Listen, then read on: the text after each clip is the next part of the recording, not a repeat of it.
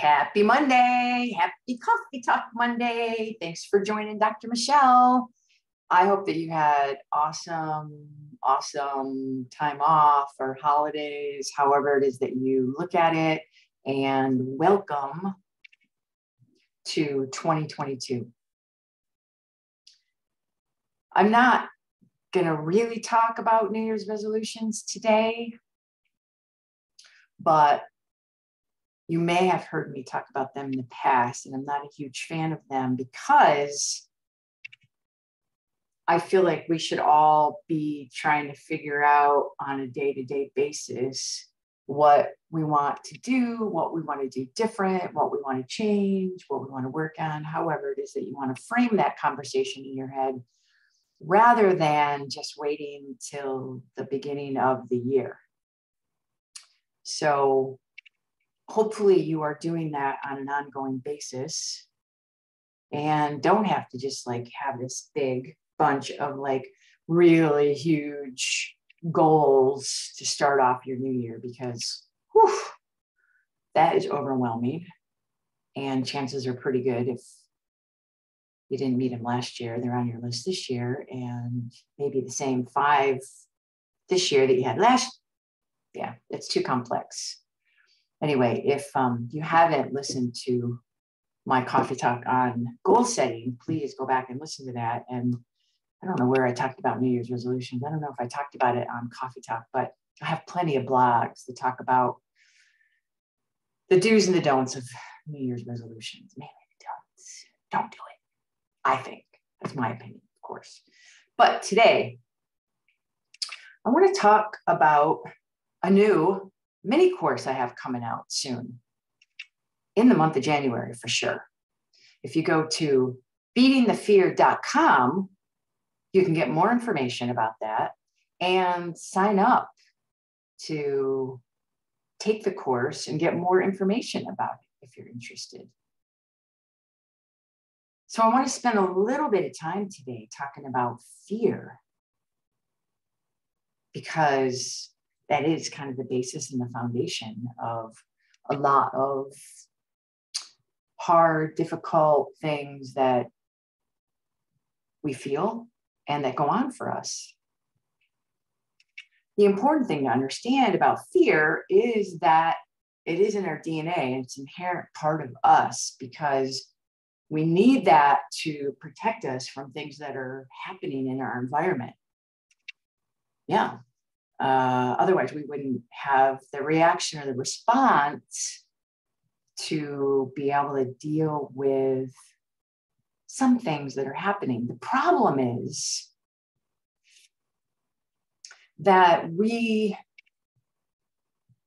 build up our response to other things that aren't necessarily fearful, and turn that into something that we become afraid of. And then that becomes sort of a habit.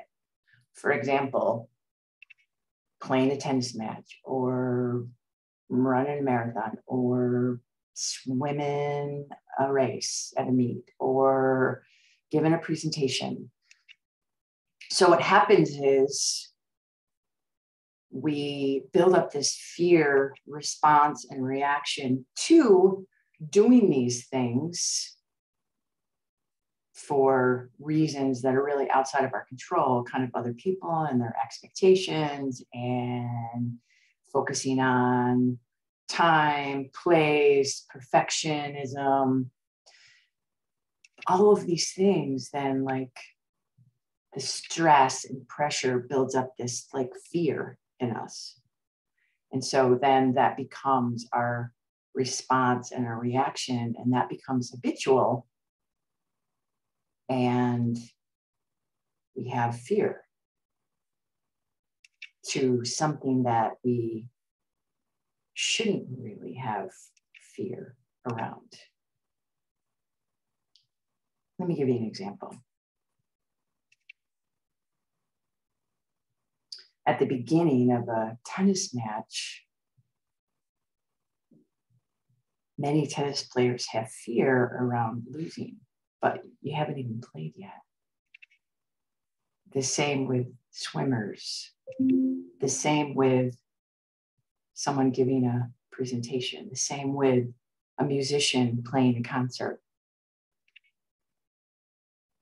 How can you be afraid of something that hasn't happened yet, and afraid of something that isn't like the tiger chasing you or the bear chasing you or whatever? But we build up this fear and this reaction to something that hasn't happened yet and that we shouldn't be frightened of, in the sense of fright or fear. And we do this a lot in our world. Something that's there to sort of protect us then doesn't protect us and holds us back from doing what we need to do. And so differentiating those two things, I think, is critically important, right? What should we really be afraid of, and what shouldn't we sort of be afraid of, or be afraid of right now? And why are we afraid of that?